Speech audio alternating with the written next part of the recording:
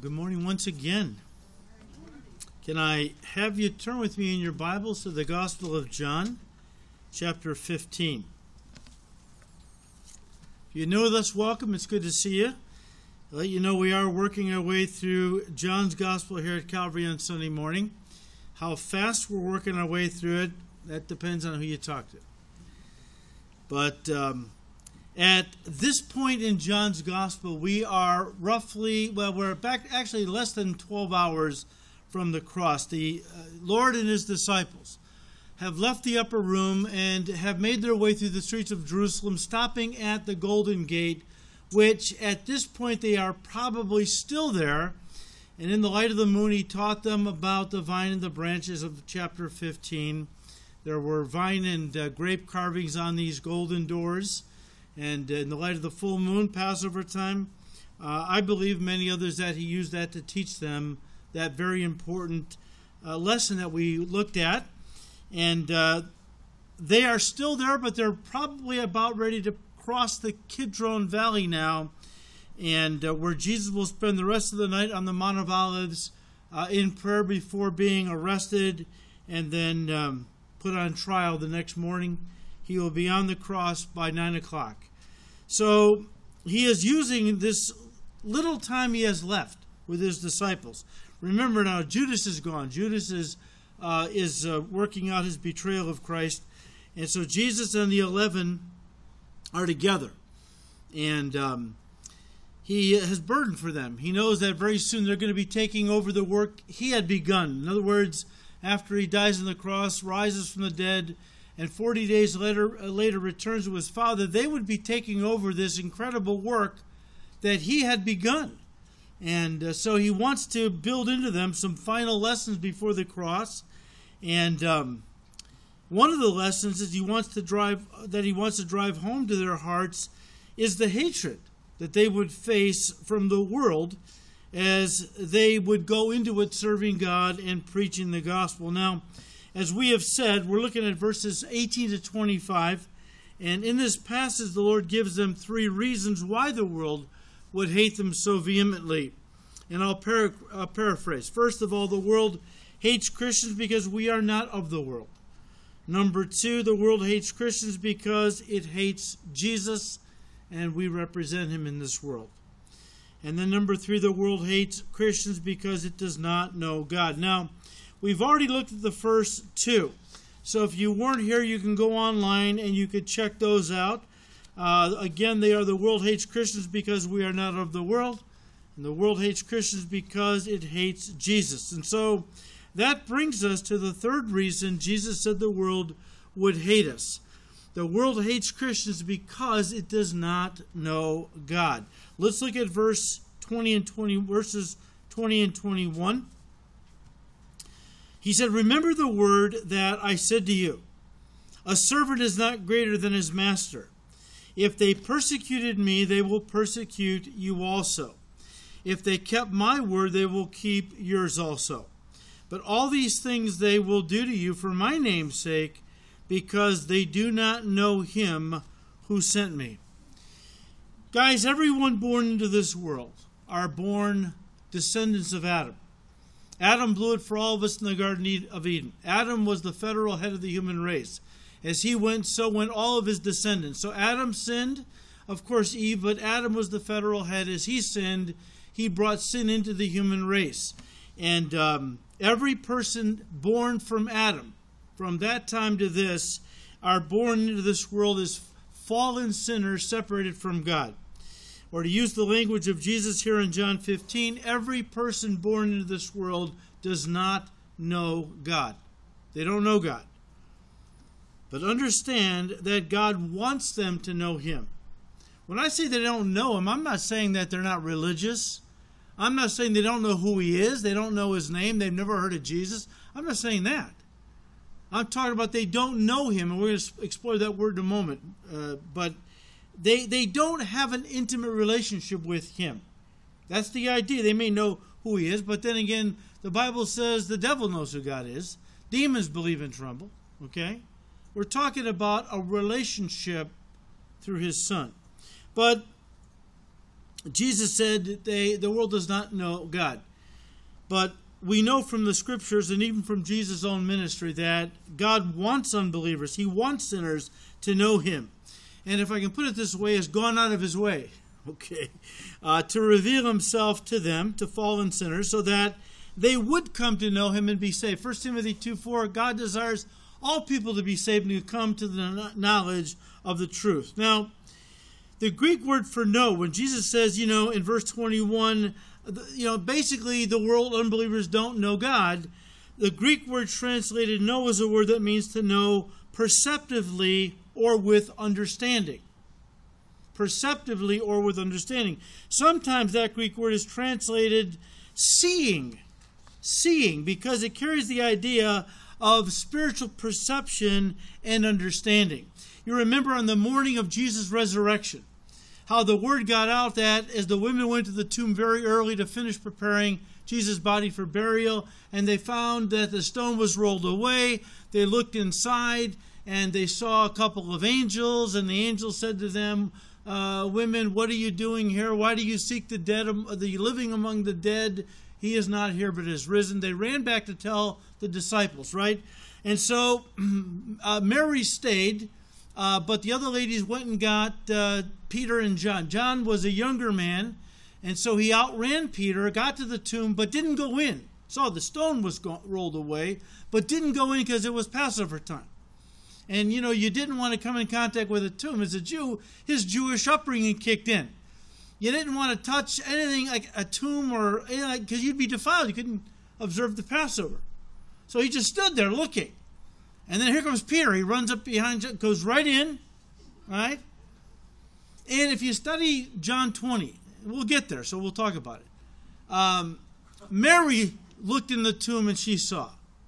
Peter looked in the tomb and he saw. Two different Greek words for Mary and Peter, but both of them where they saw the scene, they saw the grave clothes laying there, and the winding that was wound around Jesus' head laying there, of course empty, his body was gone, but they didn't understand what happened. Where then John eventually went in, John 20, verse 8, then the other disciple, John, who came to the tomb first, went in also, and he saw and believed. The Greek word used of John, and he saw and believed, is a word that means to see and understand. In other words, John saw and understood why the tomb was empty. He remembered Jesus' words. He understood Jesus rose from the dead, and he believed. He believed. Guys, that's the same Greek word used in John 15:21, where Jesus said, they do not know him who sent me. It doesn't mean that they don't know who God is, right? I mean, Mary and Peter knew the tomb was empty. They had the facts before them. They didn't comprehend what was going on. These Jewish men had the facts. They grew up in Judaism. Good heavens, they were trained theologians in their faith, right? But Jesus said to them, they do not know God. When he said that, guys, it was an implication by Jesus which becomes an indictment. And that was an indictment of the unbelief of the Jewish leadership of Jesus' day. The implication was something Jesus was communicating, but an implication that became really an indictment of the unbelief of the Jewish leadership. Because Jesus had been ministering to these guys for 3.5 years. Scribes, Pharisees, chief priests, and the Sadducees. They didn't know God. Well, why didn't they know God? Because they didn't want to know God. There's a lot of folks that would stop and say, well, what Jesus said they didn't know God, but these are very religious men. How could they not know God? Because a lot of people don't understand. You can know of God, but not really know God, right? I grew up in the Catholic Church. You all know that. I knew of God. I knew who he was. I went to catechism classes. I had to study my faith to make my first communion and confirmation, right? As a Catholic, you know what I'm talking about. These were basically where you were endorsing the faith. You were committing yourself to the Catholic faith. I knew the facts. But for all the years I spent in the Catholic Church and I knew of God, I never knew him personally. I never had invited Jesus into my heart. Why didn't I do that? I didn't know. That's what you needed to do. I didn't really know the gospel. I was taught you're born, you get baptized at birth, you get confirmed when you're a little older, and basically that means you're in the faith. I mean, that was it. I didn't realize it was a personal commitment to Christ. And when I finally prayed to receive him into my heart as my Lord and Savior, he came in, and I no longer had religion, I had a relationship. And that changed everything. I became a new creation. Now, all you who are here, you understand what I'm talking about, but religious people don't understand that for the most part, right? And so they wouldn't comprehend what Jesus was saying here, but we understand. He was indicting these men. They had religious head knowledge, but they didn't have a living, vital relationship with the Lord through his Son. They didn't want that. They rejected Jesus. You know, Jesus said numerous times over the course of his earthly ministry that the Father had sent him to declare spiritual truth to a world in darkness. Yes, moral and spiritual darkness. But he also said on numerous occasions that the Father had sent the Son that the Son might reveal the Father to this world. Might reveal him in truth is the idea. Remember how John's Gospel started, chapter 1, and looking at verse 18, where John said, "No one has seen God at any time. The only begotten Son, who is in the bosom of the Father, he has declared him." Now, when you read, "Nobody has seen God at any time," that throws people. And, of course, John was talking about the Old Testament period. All right? But in the Old Testament, I mean, you had Jacob wrestled with God. You had Samson, who came face to face with God. Jacob wrestled with him, named the place Peniel. I've seen the face of God and lived. Well, what is that all about? How could John say nobody's ever seen God? What he's talking about is nobody has ever seen God in all his fullness. Sure, God could take human form and interact with people as he did in the Old Testament time. But remember what Moses said to God. God, I want to see your glory. Remember Exodus 33:22? Or Exodus 33:20? I want to see your glory, God. Show me your glory. And God said what? Moses, I can't show you my glory. You'd be incinerated. Best I can do is hide in the cleft of the rock there. I'll put my hand over you. I'll walk by. After I get past you, I'll take my hand away. You can see my afterglow. Best I can do, son. All right? So nobody has seen God in all of his fullness and glory. We understand that, okay? But something else that's implied is that God's invisible. God's spirit, right? God is invisible and therefore cannot be seen with our human physical eyes. And yet Paul the Apostle said of Jesus Christ in Colossians 1:15 that Jesus is the image of the invisible God. The word image is a Greek word that was used of an image made by impression, as when Caesar's image was stamped on a coin. Paul is telling us that God the Father stamped his image on human flesh in the person of Jesus Christ, which meant that Jesus was the exact manifestation of God in human form. Remember, well, let me just say this. This allowed man to see what God was like. God's invisible. But God, the Spirit, God, the invisible God, stamped his image on the person of Jesus Christ.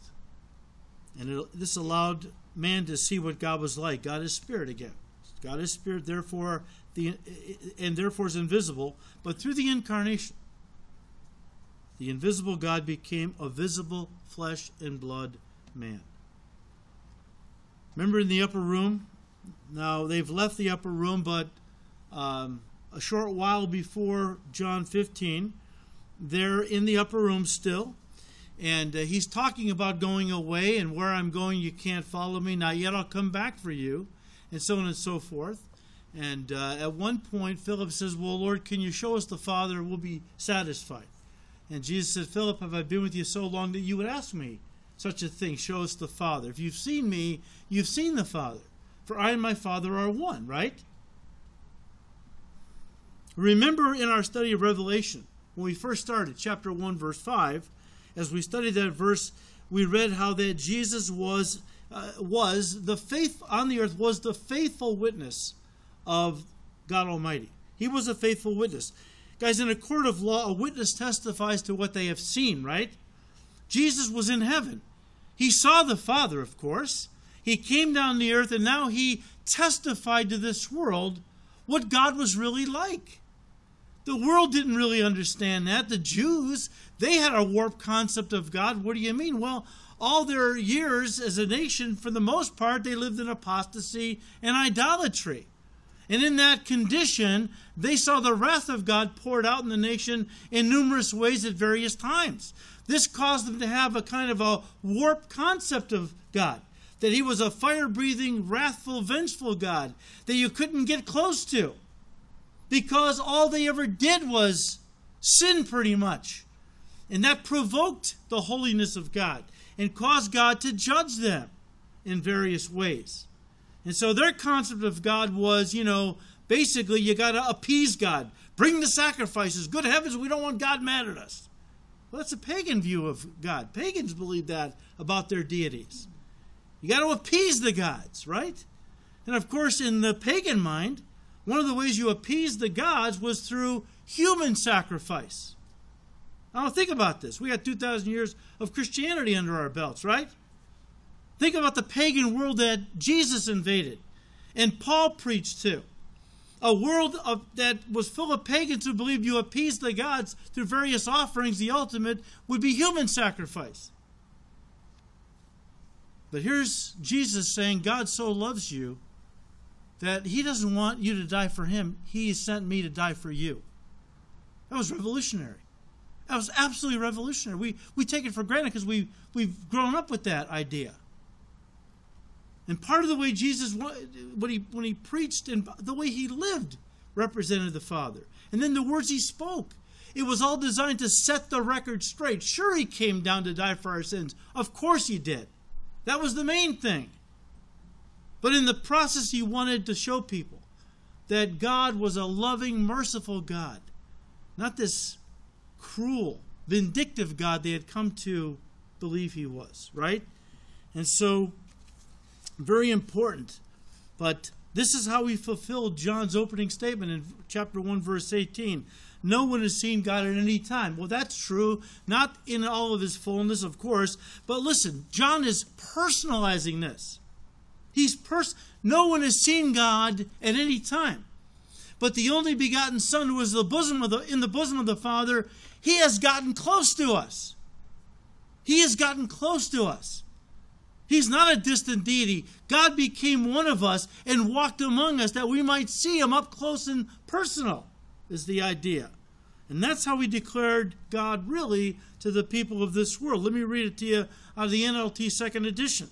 No one has ever seen God, but the one and only Son is himself God and is near to the Father's heart. He has revealed God to us. Jesus Christ has revealed the invisible God to mankind in a way we could have never come to know or understand him through our own human logic and reason. You understand Christianity is a revealed truth. Now, I want to spend the rest of our time this morning on this because the whole idea of the world not knowing God, the world doesn't know God. Is that God's fault? No, by the time we're done, you'll see it isn't. It isn't God's fault. But let me start by saying Christianity is a revealed truth. A revelation is something that is made known to us by God. It is something that would be impossible for us to know through our own human logic or intelligence or normal thought processes. It is knowledge that comes to us through divine input. Many centuries ago, Job asked the question, can a man by searching find God? The question was rhetorical. The answer, of course, is no. That because we can't find God because God is spirit. And we're limited to our physical understanding, our five senses. The Bible says that God is spirit who lives in the spirit realm. Now, spirits in the spirit realm can interact with us in the physical realm. They can invade the physical realm at will. But we who are physical human beings are trapped in the physical realm. We can't invade the spirit realm now. Listen, there's a lot of folks that would adamantly disagree with me on that. They're metaphysics. They're into metaphysics, right?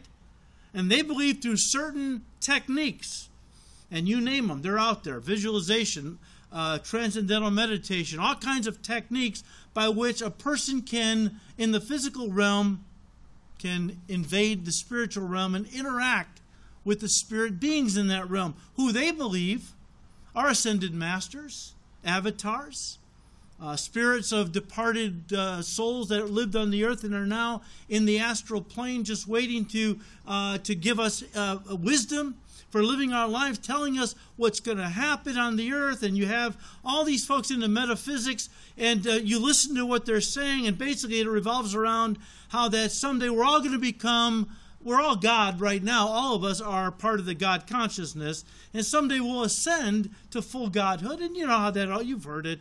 I don't have to get into it, right? But that's what's out there. We know that they're not coming in contact with white masters, avatars, brilliant spirits who exist to give us insight to live our lives on the earth. No, these are demons feeding the human race false doctrine. We know the Bible teaches that the spirit realm can invade the natural realm and interact with us, but we can't invade the spirit realm. That, as the Bible says, we are trapped in a box, quote unquote. We call the four-dimensional physical universe. And there is no way a human being trapped in this box called the four-dimensional physical universe can use any technique. I don't care what it is. Visualization, transcendental meditation. If you practice these things long enough, they say you can poke a hole in the box, climb out, and find God. That's what they believe. Look, I don't care how much you meditate. I don't care how much a person, assumes the lotus position, looks at their navel, contemplates their navel, and says, You can do that until you drop over. But no matter how hard a person tries, no matter how sincere they are incapable of reaching beyond the boundaries of the physical, natural realm, because they are trapped. We are all trapped here. And therefore, we are incapable of knowing or understanding anything about the supernatural God, right? I mean, we are trapped in the natural realm. There's no way we can transcend this realm and come to know God who is supernatural. He's in the supernatural realm. One pastor put it well when he said, and I quote, "We can't expect the bug in the bottle to understand the little boy that put it there, any more than we can expect the natural man with his natural capacities to understand the supernatural God, unless that God chose to condescend and reveal himself to man," end quote. And folks, that is exactly what God did. He revealed himself to us. There are two kinds of revelation the Bible presents. Two kinds of revelation that God has given to mankind to reveal himself to us. I'll give you these briefly because I don't want to spend a lot of time on the first one. You can look at other studies we've done. We've developed this in more detail. Theologians have labeled two forms of revelation where God has revealed himself to mankind. First of all, it's what they call general revelation. General revelation is made up of two parts: the creation and then the conscience. All right? The creation, they say, is the outward revelation. The conscience is the inward revelation.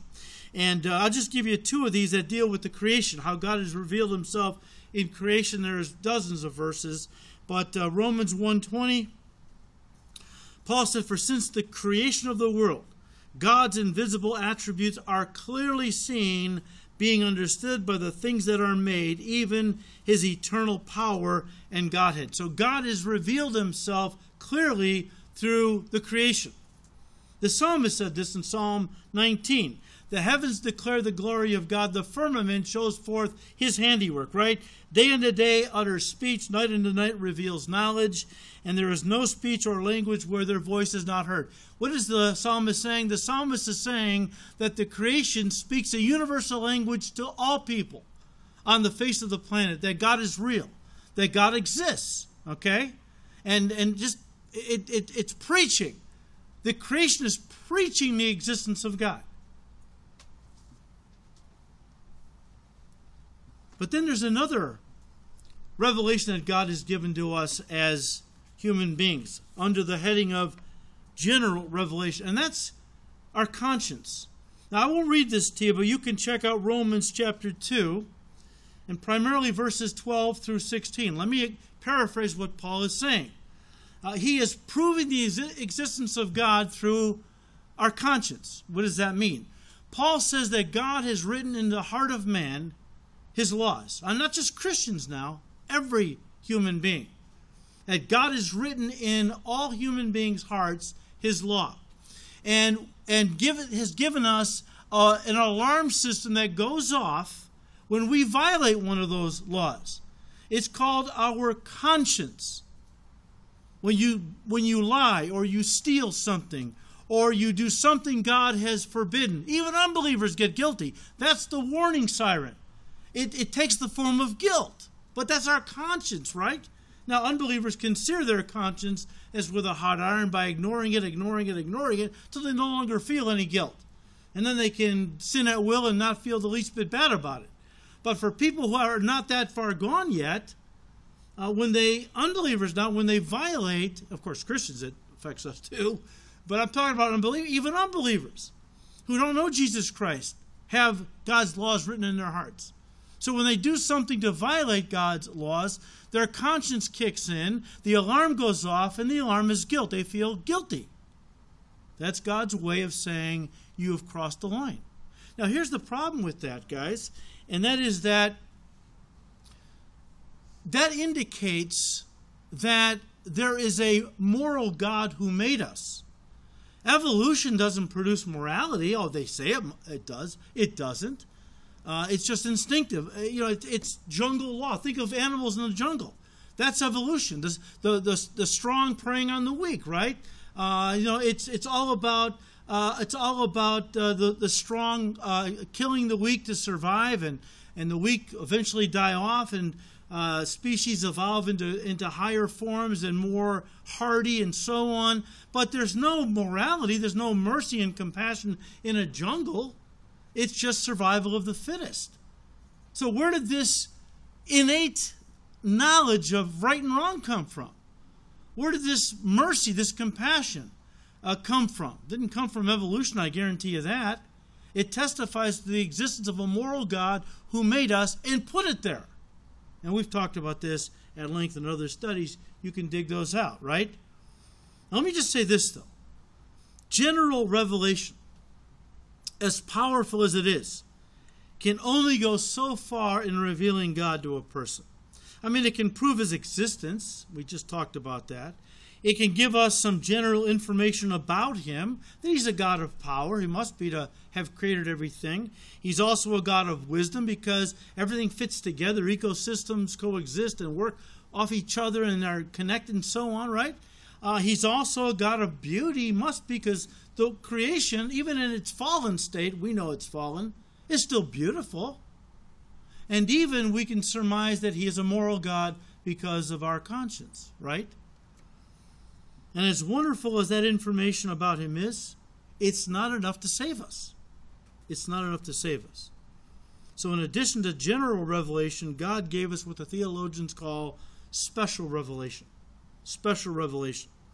Guys, special revelation is God's revelation of himself in Scripture. It's God's revelation of himself in Scripture. This is where God kind of gets up close and personal. Okay? He introduces himself to us, tells us his name, right? Gives us personal information about himself that we could never have learned from creation and conscience. It is also in the pages of Scripture that God tells us about the nature of man, his fallen condition, sin, righteousness, salvation, and judgment, as well as other important subjects like the first coming, the second coming, the kingdom age, the eternal state, heaven and hell, all spoken to us through special revelation, the pages of Scripture. Old Testament scholar Gleason Archer put it this way, said, and I quote, "How then can we know God or His will for our lives? Well, only if He reveals Himself to us.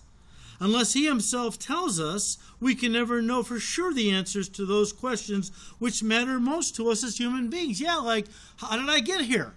What's life all about? And most importantly, what happens to me after I die? Creation can't answer those questions. Our conscience can't.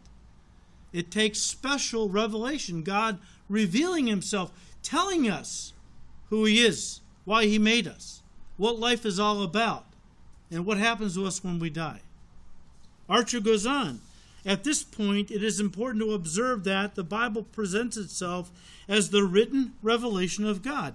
This purports to be a book in which God gives us the answers to the great questions which concern our soul, and which all the wisdom and science of man are powerless to solve with any degree of certainty," end quote. Absolutely. You know, Francis Schaeffer, the great apologist and Christian philosopher, is with the Lord now, writing about God years ago, wrote, "God is, He is there, and He is not silent." So if you have any questions, Schaeffer says, look, God is here, and He is not silent. Turn to Hebrews chapter 1. This is what Schaeffer was talking about, among other places in the Bible.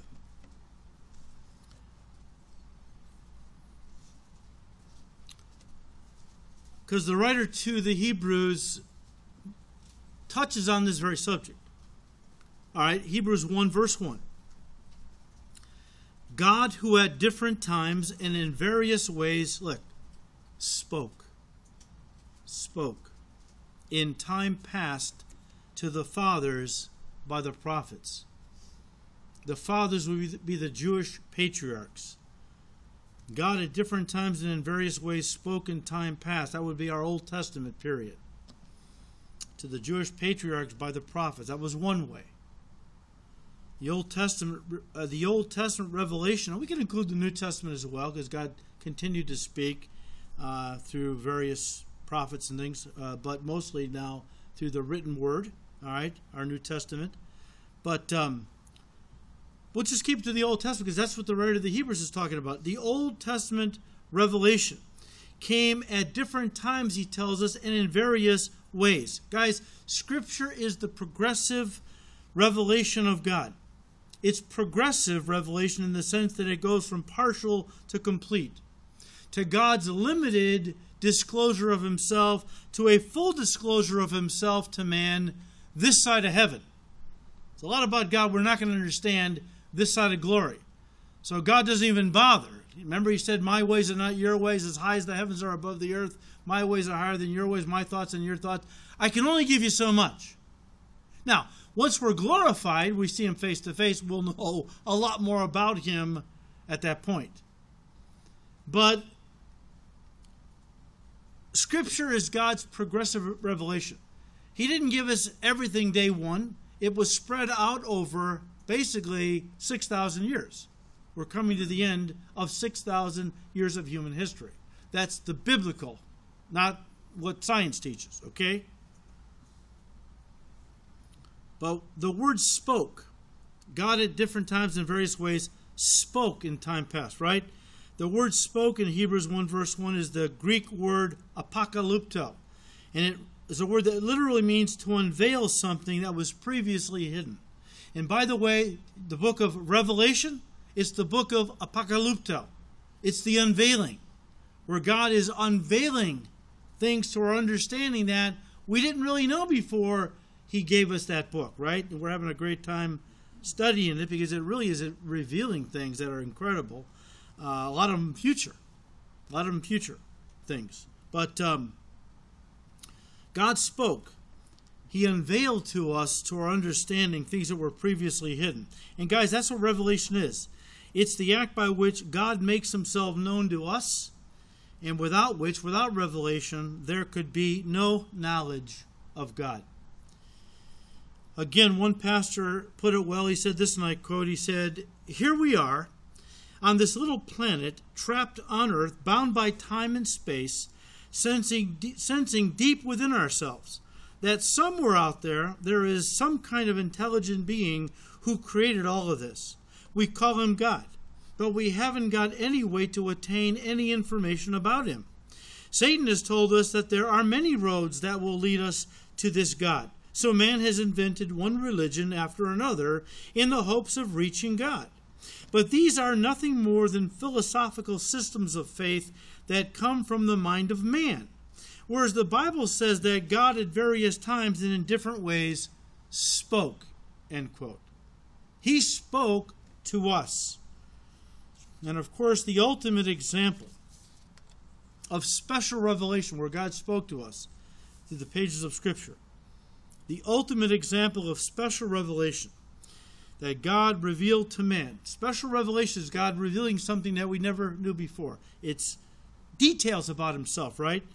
In special revelation, God revealed to us more completely things about himself than he had ever previously given to us through, general revelation. How did he do it? Well, he gave a special revelation, but there's a way by which he, after giving a special revelation, or part of it, then gives us revelation that went so far beyond the written word up to that point. What was it? The incarnation. The incarnation. We could say with absolute certainty that the culmination of special revelation was the incarnation. The incarnation was the climax, the summit, the highest revelation of God to mankind that allowed us to see the invisible God in a way we had never seen him before in all the years of limited revelation he had previously given to us. What was that all about? Well, some of the ways that God had previously revealed himself to us in the past included he spoke through prophets, he spoke through angels, he spoke through visions and dreams, right? As you read the Old Testament, you see God spoke to people. Through the prophets, yes, but then directly through dreams, visions. Sometimes he sent an angel to reveal himself or something he was going to do, right? I mean, all of these things were over 4,000 years of Old Testament history where God revealing himself in little bits and pieces. But by far the greatest revelation was the incarnation. Guys, it was through the incarnation that God took the revelation of himself from limited disclosure to full disclosure. The incarnation is where God literally invaded the box in human form, invaded our four-dimensional physical universe in the person of his Son, Jesus Christ. Turn back to Hebrews chapter 1. And let's read verses 1 and 2 this time. See, God had spoke to us in time past. Well, let's read it. God, at different times and in various ways, spoke in time past to the fathers by the prophets. That would be the Old Testament.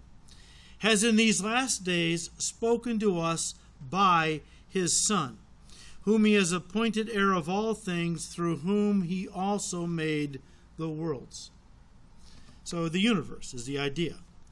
So God spoke to the Jewish people in the Old Testament, again through prophets and visions, dreams, angels, has in these last days spoken to us by his Son. Jesus Christ was the full disclosure of the revelation of God in human form.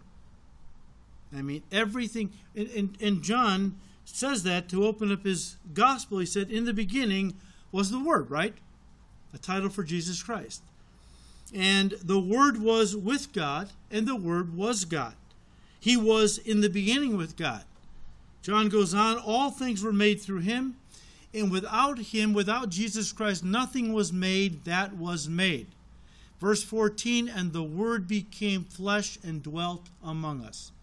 And we beheld his glory, the glory of the only begotten of the Father, full of grace and truth.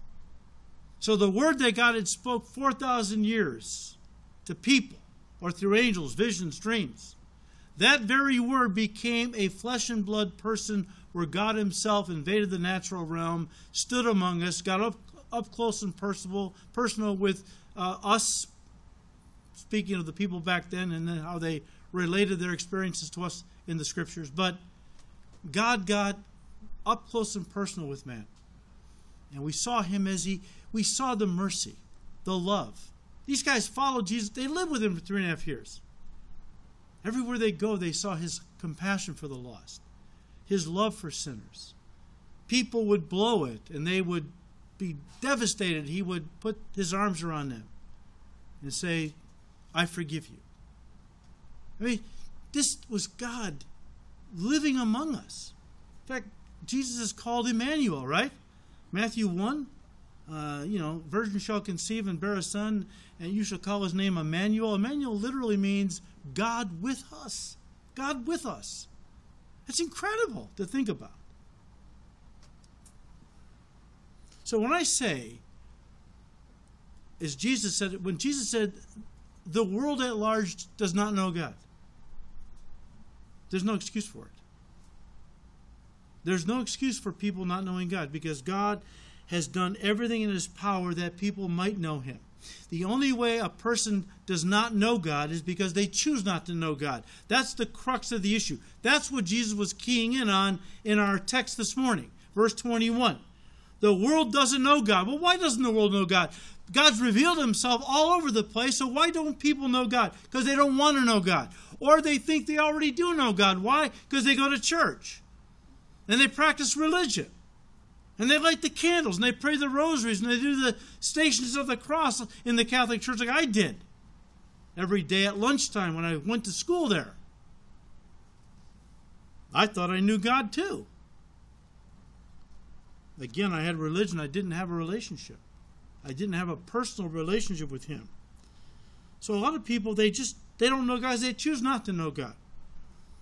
And in that case, guys, the revelation of God given to man, if rejected or ignored, will not save them, but listen, only serve then to condemn them. Turn back to Romans as we bring this to a close. Chapter 1.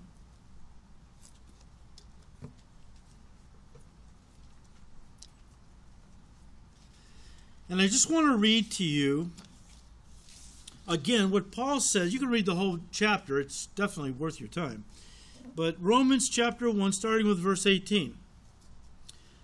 For the wrath of God is revealed from heaven against all ungodliness and unrighteousness of men who suppress the truth in their desire to live unrighteously. That's why God is angry with this world. That's why God is going to judge the unbelieving people of this world. Because he has gone out of his way to reveal himself to them, but because they want to live in sin, they don't want to really honor God with their lives, that they ignore God, they reject God, they write him off, and therefore God is going to bring wrath, his judgment against them, verse 19, because what may be known of God is manifest in them, for God has shown it to them.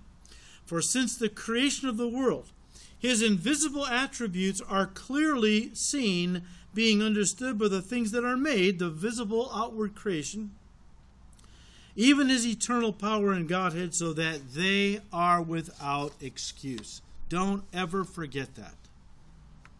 Oh, how can a God of love send people to hell? A God of love has done everything in his power to get you to come to heaven.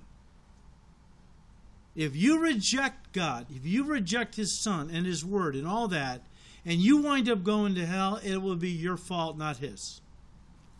You know, we often think that a person doesn't believe in God because they lack the information. Okay? That's where we come in. And if we can only give them, read the right apologetic book or books, write down a few notes, because that's what they need. They need the information. If we can just give them the information they're lacking, voila, they're going to have to get saved. We think that. But in reality, the truth is that often the problem isn't in their head, it's in their heart. Psalm 14:1, the fool has said where? In his heart there is no God.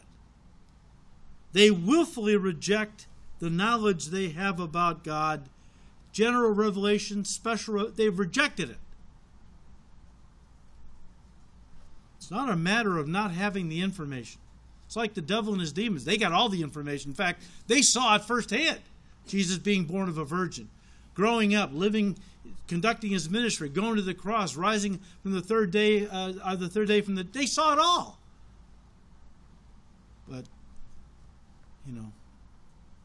the devil, he, and his angels, they can't be converted. Once, as an angel, if you blow it once, you blow it forever. But my point is, there are people that have grown up in church. They know the facts. Okay? They know the gospel. They went to Awanas or Sunday school or a church summer camp where they were Christian summer camp. It's not that they don't have the information. It's they refuse to let the information bring them to Jesus, right? They willfully reject the knowledge God has given them.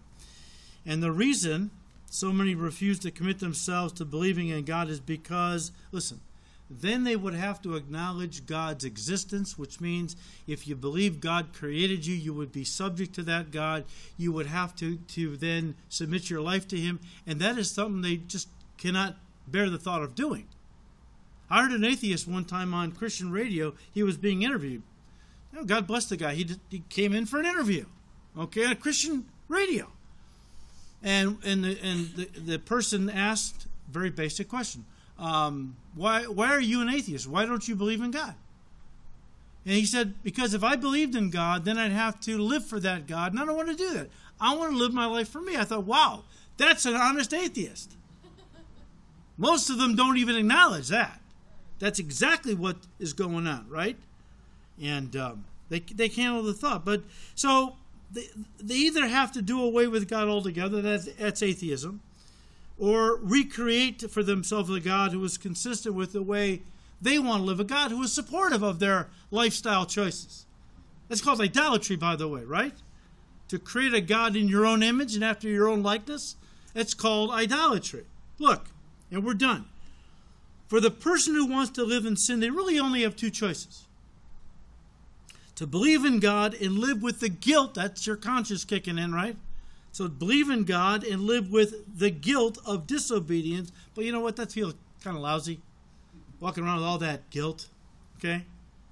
The more popular way today to do it, and a lot of young people have done this, is just to do away with God altogether. Kill God. Do away with God. No God, no guilt, right?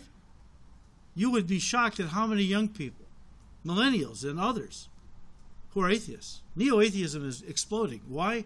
Because we have a generation that wants to do its own thing. Has grown up pretty much in a pagan culture. Even when I was a kid, my parents took me to church. They weren't even believers. But families went to church on Sunday. And people had a lot of respect for the church and the Bible and so on. But these kids have grown up with none of that. They've pretty much grown up in a pagan culture, and they are atheists because they want to do what they want to do. They want to live their own lives. However, as I just said, it's not that easy to kill God. Wasn't it Nietzsche who said God is dead? The famous atheistic philosopher. God is dead, right? Somebody said they saw in a bathroom stall somewhere, God is dead, signed Nietzsche. Somebody wrote under it, Nietzsche is dead, signed God. So, but it's not easy rejecting God, the existence of God. Why? Because you got those two pesky witnesses whispering in your ear, the creation and the conscience. But you can, if you try hard enough, you can suppress the truth. I was telling first service, because Paul said that, right? They suppress the truth in their desire to live unrighteously. Ever taken a beach ball and try to push it under the water? That takes a lot of energy to keep it under the water. You move a little bit, boom, pops right up. That's man working so hard to keep God, the knowledge of God, suppressed. But at every turn, pop, he pops up. Here I am. What are you going to do about me? All right, one final point, we'll close. Yes, the Bible says, the fool says in their heart, there is no God. That's true. You know who I think is the greater fool? The person who does believe in God, but then lives like there is no God. And there are a lot of people who are religious unbelievers. Again, they grew up in church, they went to Awanas, Bible camp, whatever. They do believe in God. They believe Jesus Christ died for their sins, rose again from the dead. They probably believe he's the only way to heaven. They were taught that in church. They know the gospel. But they've never committed their life to Christ. They got the head knowledge, it's never become a heart conviction where they invited Jesus in. And so why are they the bigger fool? Because the Bible says with knowledge comes responsibility. The atheist is going to go to hell, but the punishment they're going to receive in hell is going to pale by comparison with the person who has believed in God all their life, knew the Bible, but then didn't live for God at all, rejected it, or didn't ignore it. Jesus said, talking about hell, it's a place where a servant that did not know his master's will be beaten with a few stripes, but the person who did know his master's will be beaten with many stripes. There are degrees of punishment in hell. Didn't Jesus say it would be better off, I forgot what group he was talking about, maybe those who lived in Bethsaida, Capernaum, I forgot. It would be better for them if they had never been born than to know the truth and not live it. Wow. So God give us grace to realize there's a lot of folks out there who really, maybe in our family, who believe that they're right with God because they know who He is. And they don't. Pray for them. Pray that God opens their eyes. They want to live for their world. They're like the prodigal son, right? All right, well, what are you going to do? Chain your child when they're old enough to what? The doorpost of their bed or of their room or whatever? At one point, they're adults, you have to let them go. And pray for them like crazy. Because like the prodigal, they're going to go out there thinking they're going to have, freedom. This is really living. I can do whatever I want. They come to realize after a while that life can be hard. Life can beat you up pretty much. And hopefully that God will let life beat them up to the point where they recognize, you know what? This is not the life I thought it was going to be. The only time I ever had peace in my life was when I was in church with other Christians, my family. So pray for your unbelieving loved ones. The world does not know God. That's not God's fault. He loves them. It wants to make Himself known to them. They have to be willing. Our prayers are used by God to soften their hearts, make them more open. Keep praying. Father, we thank You for Your word. And we ask You, Lord, to continue to bless our studies in Your word. And right now, Lord, based on what we have studied this morning, we pray that You would give us grace to be a light in the darkness, Lord, to reveal to people what God is like through our lives. Lord, we pray that the Word would become flesh in us, that our lives would epitomize the teachings of Jesus, the life of Jesus, that when we go out into the world, they see Jesus in us, that we would reveal to them in a special way how much You are real and You do love them, and how much You've transformed our lives. Some of us alcoholics, drug addicts. Lives were broken, shattered. We were contemplating suicide. But then somebody introduced us to Jesus. We accepted You. And You made us new creations. Hey, the world can argue with our doctrine. They can't argue with a changed life. Lord, give us grace to be a light in the darkness. We just pray that You would keep blessing now our studies in Your word. We ask all this in Jesus' precious name. Amen.